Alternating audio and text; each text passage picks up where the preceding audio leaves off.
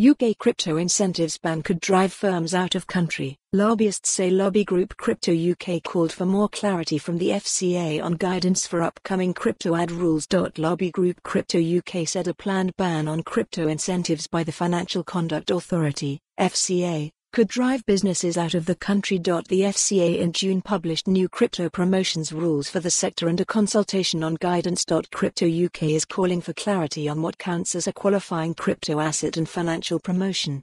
A crypto industry group in the UK is concerned that a proposed ban on incentives could drive businesses out of the country. The Financial Conduct Authority, FCA, in June published its planned regulatory regime for crypto advertisements and promotions for public comment.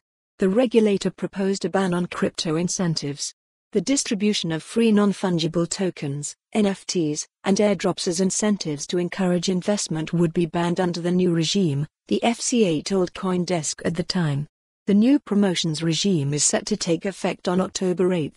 Whilst members acknowledge that the rules have been extended to the crypto asset industry to minimize consumer detriment, the FCA should keep in mind that certain aspects of the rules, such as incentive bans, may make it challenging for firms to be commercial and competitive and may cause the unintended consequence of forcing firms to move their operations out of the UK, said lobby group Crypto UK in response to the FCA's proposals on Wednesday. The government passed a financial markets bill, and to follow the URL for the full article. For more on this story, visit the news article link.